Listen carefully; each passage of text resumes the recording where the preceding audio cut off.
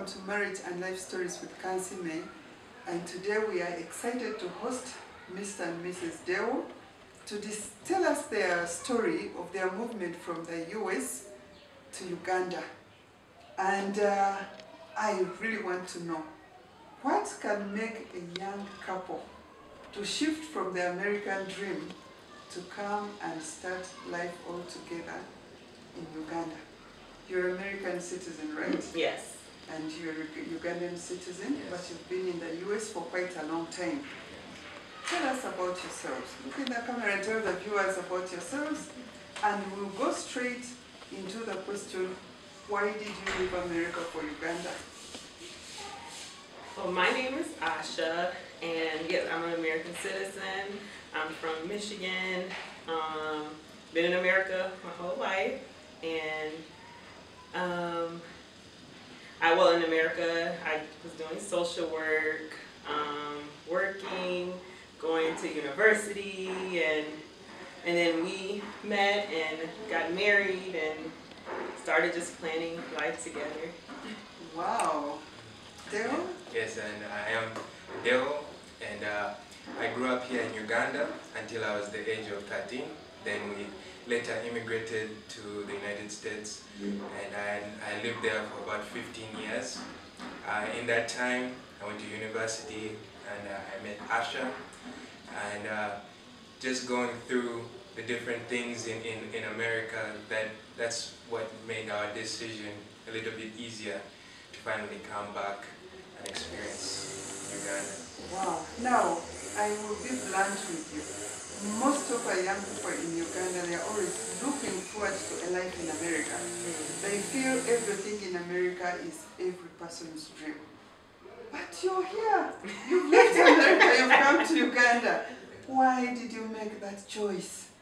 Well, for me, being an African American, it's because all of the slave trade and everything. So many African Americans do not know like where they come from, like what tribe in Africa they come from. So for me, it was more of trying to find like ancestor, like not, well, in the sense of like, where do my people come from? Like visiting the continent. I know more than likely I'm not from Uganda, more the west side of Africa.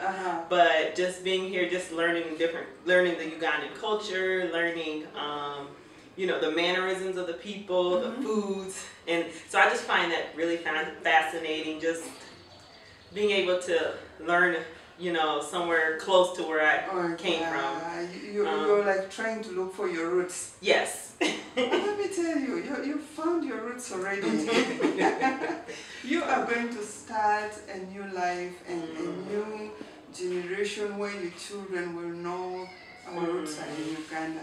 And let me tell you, you look more of the Igbo, Igbo or Yoruba.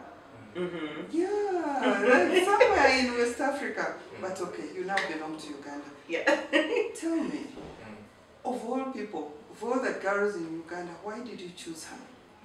I chose her for obvious reasons. She's very beautiful. She has a beautiful smile, but also just she has such a calming nature, and also her love for God was a very big thing. And that's what I was going to ask you next. Because you said she's beautiful, she has this calm smile. Sometimes the smile goes, okay? And it's not there. And then she will age, and the beauty is not as excellent as you really wanted it to be. And so, what remains is that internal beauty. Even when someone cannot see, even when someone cannot talk, there is that inside beauty that you can still hang on. I'm glad you mentioned the calm nature. Do you have any fears about work, about how you're going to raise a family, about how you're going to be able to sustain yourself? Just being human, those things come, especially moving from one continent to another. But also because we have a strong faith in God, and we've seen Him over the years of us being married, you know, supply our every need. We've never been without food, nowhere to stay, even, you know, just the extra finances to do things we just want to do.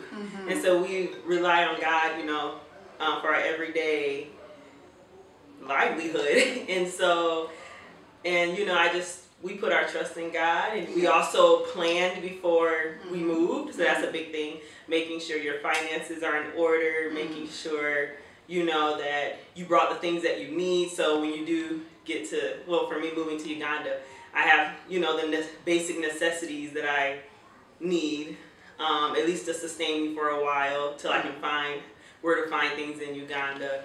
And so, and then other than that, it's basically just putting your trust in God. And the good thing is that Uganda, I think they're the most friendly people in the whole world. Someone will love you. They will go out of their way to make sure that a stranger is happy, a stranger is okay. And so I don't think you're going to have a lot of difficulties living around here. Now, I will go back to the gentleman, Deo.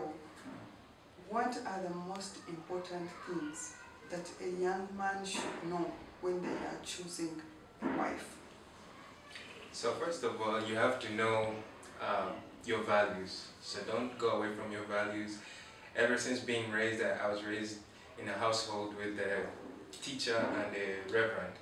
And so they instilled a lot of values in me. First of all, fearing God and getting in tune with the Holy Spirit. So when I was looking for a mate, I was looking for somebody who has the same values, because I knew that would take me longer.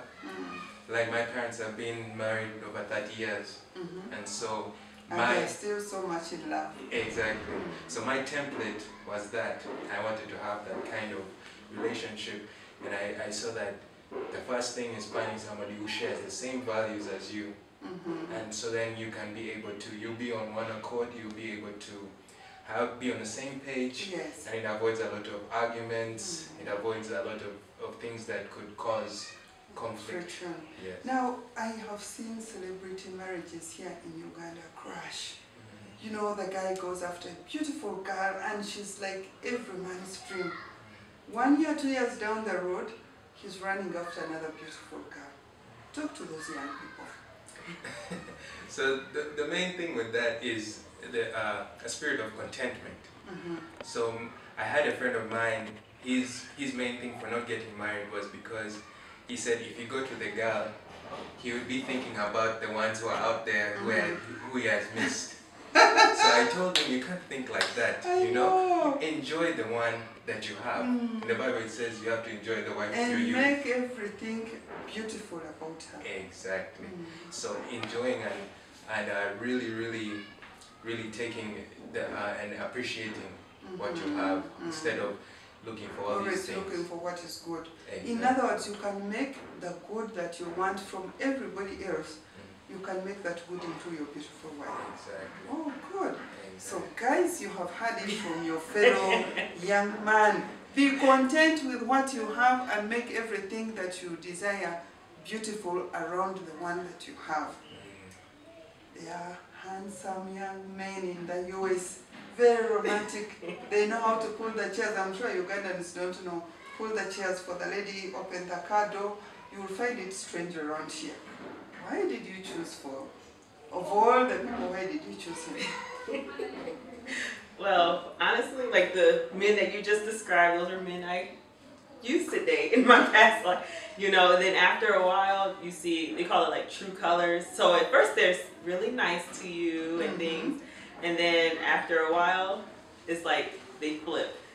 You know, after they get comfortable with you. What they were doing was not from within. Yes, it was just to bait you in. They were acting to have you on the hook. And when you're there, the real one comes. And the main thing too that I found, I know in our first conversation, before we even really started dating, we started talking about God. So that was something that was different for me, because when you're like, a lot of people in United States do not believe in God, or they don't like really put their lives, you know, in God's hands. They kind of, oh yeah, I believe in God, and they do what they want to do, you know.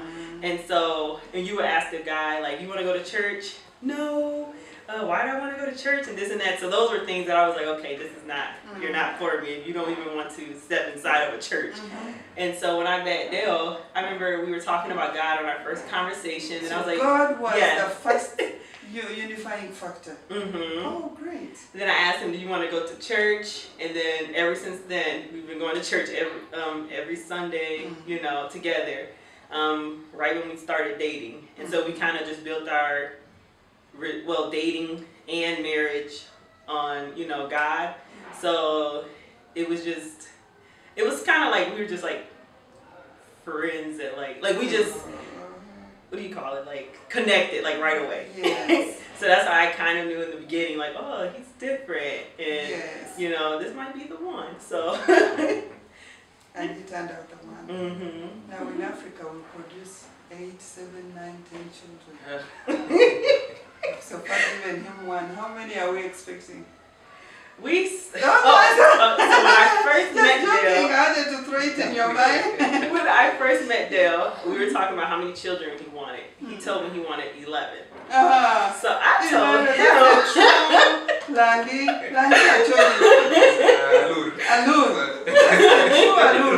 11. His whole thing, he wanted a football team worth of children. So I told him, oh, okay, so we'll have a couple naturally. And then those others, we adopt or something. Yeah, they're not all 11 children. Wow. So then after our first, we have one now. After our first, he narrowed it down, maybe 4, maybe 2. Like, I think you start working with the ones that you have. Like a gift from God. Yes. God doesn't want you to have what you cannot, what will break her down, and what you cannot afford to take care of. You will have what God has planned for you. Even when they are 11 and God has planned for you, they will keep coming. If it is the one that God has planned for you, she will be the one. Oh, we thank God so much for you. Tell the ladies. Now here in Uganda, you'll find many ladies tag marriage to money. You know, by the time he's getting married, say he has to have a car, he must have a good job, he must have a house. Meanwhile, she has no job, her brother or even her father doesn't have a car, she doesn't have a house she's living in, but she's demanding a young man to have those. Talk to the ladies. So my first thing is, as a young woman, like before I even met Dale or anything, is I build myself up. So I went to university, got, you know, I have a master's, I worked. I even, for a while in the U.S., it's not uncommon for a woman to live by herself. So I had my own apartment, my own car. So I build myself up just in case, because you never know, you might get married at an older age, or, you know, so it's best that you work to build yourself. And then when you get in a relationship, you can add to your husband. So versus just trying to take. So I think the best thing is to add. You know, mutually, you guys can work together financially, and you guys can, yeah, so it just makes the relationship more rich because you're both bringing in to, you know, provide and take care. And also, I feel like, for me, I love doing things for my husband. So when I have my own finances, I'm like, okay, I can go buy him a suit. I could go buy him something nice.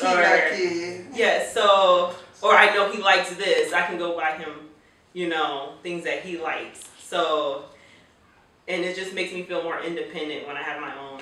Wow. I thank you so much for this part 1 of the discussion. And I look forward to having you again in the next discussion. And kindly subscribe, like, and yes, share this video that other people will learn. Goodbye for now.